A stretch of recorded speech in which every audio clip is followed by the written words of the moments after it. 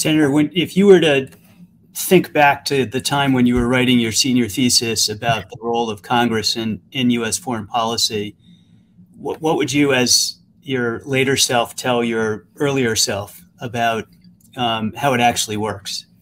That it's more messy and more human than I'd even imagined.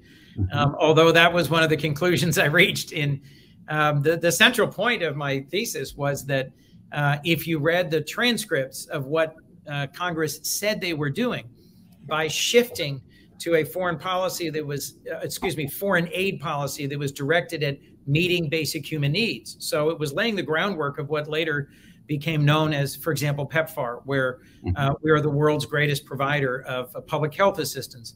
At the time in the 80s and 90s, it was supporting food, the Green Revolution and relief of hunger. What was really going on behind the scenes was less that members of Congress grasped the development theory that was being proposed by their witnesses in their hearings. It was more that they hated Nixon and they wanted to take money away from the president and prevent a president, frankly, whether Nixon or LBJ, from using aid dollars as a chit to reward or punish senators or countries that voted with us at the UN with regards to Vietnam or that were on board with his domestic agenda. We frankly, the Congress at the time took what was a very large foreign aid budget and removed the ability of the executive branch to just move it around at will. The legacy of that decision, of those decisions, lives with us today in that the USAID budget, as Samantha Power will tell you, is pretty sharply constrained.